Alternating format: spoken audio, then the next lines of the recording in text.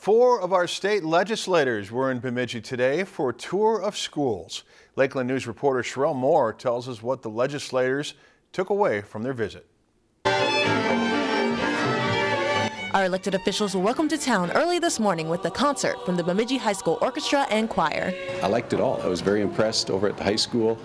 We get to see some very talented students with the concert. We've been working on this for some time, and we worked through Senator Eichhorn's office and asked if we couldn't set this up on a day when school was in session. I was absolutely amazed at the quality of programming that was here and just the interest level from the students that we saw here today. One of my favorite pieces was the robotics program. Throughout the day, the legislators saw exactly what it was that made Bemidji area schools so great. From the extensive technology used in the high school, all the way down to the programs that are taught in the preschool classes. The legislators wanted to know, what are we doing as far as science, technology, engineering, and math?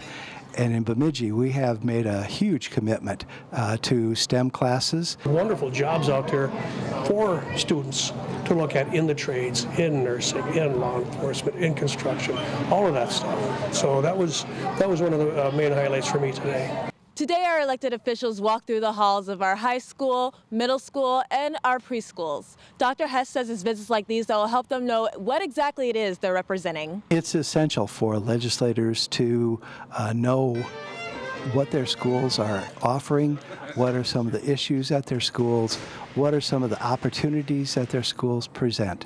The senators and representatives also talked with students throughout the day, and teachers who they gave high marks. For me, it is one of the most important things is putting good teachers in front of our students. And some of the teachers that I've spoken to today, we've been successful at that, putting good teachers in front of our students. It's nice to get out and actually see and experience what our tax dollars are being spent on, versus just looking at a spreadsheet and talking to people. And it's nice to get out and actually see what's happening with our money. Reporting in Bemidji, Sherelle Moore, Lakeland News. Legislators say they plan to make frequent stops in Bemidji to help the town with future projects. If you enjoyed this segment of Lakeland News, please consider making a tax-deductible contribution to Lakeland PBS.